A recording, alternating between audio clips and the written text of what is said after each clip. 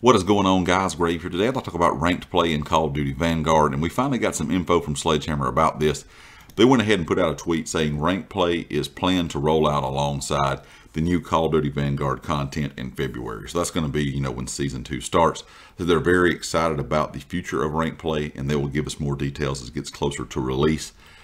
And I think a lot of people have really been looking forward to ranked play. I know I have.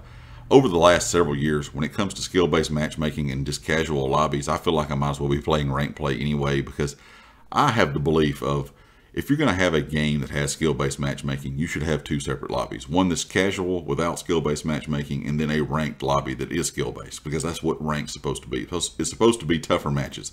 Kind of that whole idea of what the Pro League side plays. So if you look at things like Rainbow Six, Overwatch, things like Halo, those are all based off what the pro players play. And I think Call of Duty should split this up. I think Call of Duty should come out with ranked play or a ranked playlist every year as soon as the game drops. Sadly, that's not the case. And sadly, it's not going to be the case. They're not going to get rid of skill-based matchmaking when ranked play drops either. But it's kind of just hoping for, that in the future of Call of Duty. Hopefully, they're going to learn from this. Ranked play over the last few years has not been that impressive in a lot of people's minds, considering it really seems like it's based more off how much you play than whether you win or lose or how well you perform. I'm hoping they're going to change that up. A lot of people are hoping they're going to take some of the things that, Halo Infinite has done really well. And they have talked about some of the things, and this was from Treyarch Studios back in October. They put out a tweet saying they're collaborating with their partners to bring competitive modes, ranked skill divisions, visible skill rankings, and new competitive rewards to Vanguard's ranked play in 2022.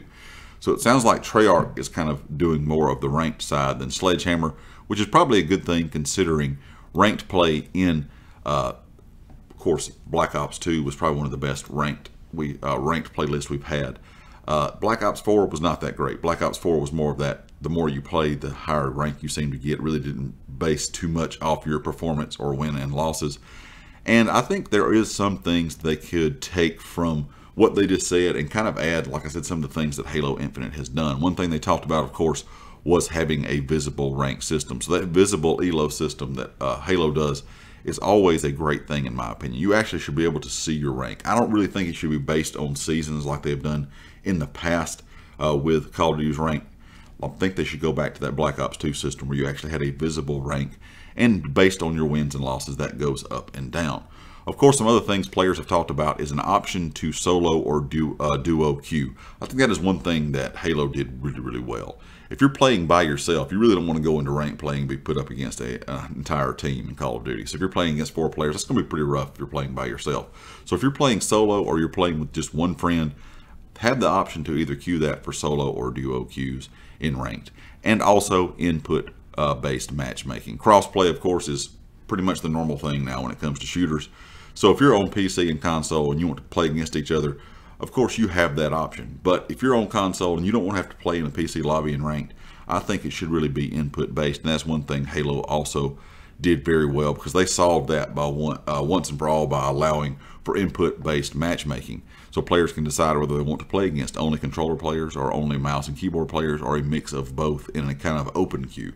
So that is a thing that I think, or a couple things that I think Treyarch could kind of take from what Halo has done and some other games have done as well, and kind of implement that into Call of Duty Vanguard's ranked play, and the ranked play experience would be a lot better in my opinion. I think it would be a pretty popular thing as well. I think you actually would get some players to come back that have kind of just stepped away because they're not really fans of, pub matches in Call of Duty have not really been enjoyable over the years. They're just, people really don't enjoy it, considering even if it is just straight skill-based matchmaking, it's skill-based matchmaking from just everybody in the world. It's not really putting you in lobbies based on skill and good connection, which it should be.